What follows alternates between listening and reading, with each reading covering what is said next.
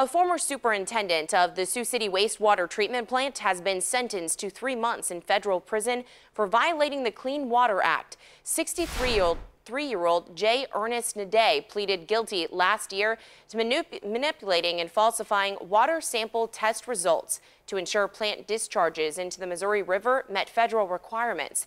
Evidence showed the plant treated its wastewater with liquid chlorine. That kills bacteria but is potentially toxic to aquatic life.